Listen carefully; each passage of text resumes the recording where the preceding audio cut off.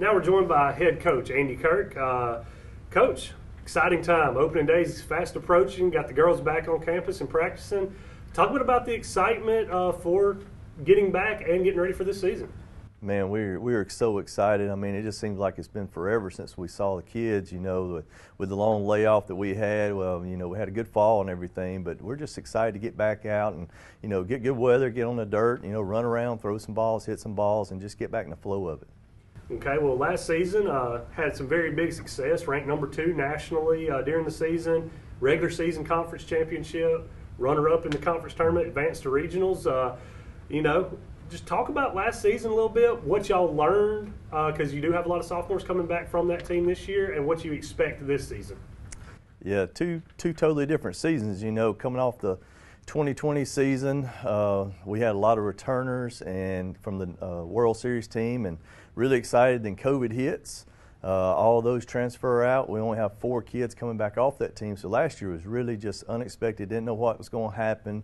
Had a lot of freshmen we thought were really good. Had some good, those 4 veterans, that were back were going to be contributors, but we didn't know what was going to happen, and they just shocked the world. I mean, they just played really good, consistent all year. We pitched it really good in the circle. We just got timely hitting. We scored runs. Like you said, we got to our highest ranking ever in the program history and finished the season ranked 5th in the country. I mean, it was just totally unexpected for last year. Okay, well, you have 8 people coming back from that team this year, including 2 All-Americans in the circle there, and Madison Jenkins and Emily Robinson, who was also Conference Pitcher of the Year. Just talk about these 8 sophomores and what you expect out of them this year, or look from them this year, and what the message is that they're instilling in these freshmen. Yeah, it's one of the most experienced groups we have had back. As a old baseball coach and been in softball now for almost 19 years, you're always told you want to be strong up the middle. And if you look at our roster, that's where we're at. We're strong up the middle, and we're strong up the middle with sophomores. Like I said, you start with those 2 All-American pitchers, Emily Robinson, Madison Jenkins. We've never had 2 freshman All-Americans coming back. Then you add Kamaya Hampton right behind them, so now you got 3 that we're expecting a lot of good things coming out of Kamaya. I mean, she's just really improved a lot as she's grown. She came here young, and we expect her to have a big sophomore year. And then staying up the middle, you got Kara Hayes as a catcher, local kid here from Moorville, batted in a 3-hole all last year. You always want to, that's where we start out in recruiting, is pitch and catch, So we got Kara there. Then you go to shortstop, we got Katie Boatner back, who can just fly. She makes all the plays. Hannah Henry at second base, consistent second baseman for us. Hit kind of in the middle of the order for us last year. She's going to bat more leadoff this year, and we're expecting a big sophomore year for her. She's getting a lot of scholarship offers and stuff, a lot of people looking at her. And then you go out center field, Mackenzie Patterson, 3rd-year COVID kid who had tremendous years. She's had tons of schools looking at her. She batted leadoff for us last year. We're going to move her down the lineup a little bit this year, so she gets a little bit more RBI opportunities and stuff, but she can just a 5-tool player. Then you throw in the right field, you got Connor Stevens, who bats right in the middle of our order, and she's our backup catcher as well. So, out of that group, they're just a lot of experience. They did a really good job in the fall of bringing these freshmen along because, you're a team. You play 9 at a time, but you got to have pitchers, and you got to have hitters, you got to have people come off the bench, and we're expecting a lot out of this freshman group.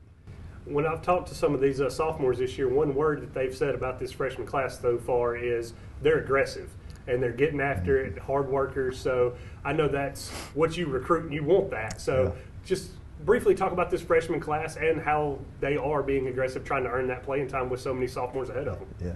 It'd be very easy, for a kid. You think about these freshmen, they went through the COVID deal as they were juniors and stuff. Then a lot of them had big senior years, but when they signed, they didn't know that this group of sophomores were going to have such great freshman seasons and stuff, and they have not backed down one bit at all. They have just stepped up. They are fighting for positions, for those corner infield positions, for left field, for other things. They are pushing the sophomores, and that's what the sophomores want. They want them to push them, and we got to develop. I mean, we are a 2-year school. Every year is different. Every year is separate. You got to keep, staying after it and everything. But we're excited about the freshman group. We got some good pitchers. They're going to come in. They're going to give us some innings, and we got several that's going to hit in the lineup as well. Okay, now you did mention about keeping it up the middle there earlier. Just go back briefly.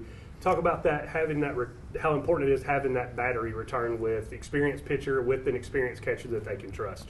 Oh yeah, that's tremendous. You know, for a guy that calls all the pitches and stuff, to have a catcher back there that I know she's going to be honest with me. Our pitchers know she's going to be honest with me. When they're on, she's going to stay on it, and when they're off, she's going to let me know. She's going to work with the umpires. All the umpires in our league know she is. She's just Kara's just like a bull in a china shop. She's going to get after it. She's going to play hard. You're going to get everything she's got, and our pitchers love throwing to her. All right. Well, lastly here, Coach, just let's talk about goals for this season. What you expect, what you not expect, but what you want to accomplish by the end of the season. Yeah, you know, it's like you create your own. Can be your own worst enemy at times. You create your own pressure and stuff, but our kids don't feel that. They just play hard.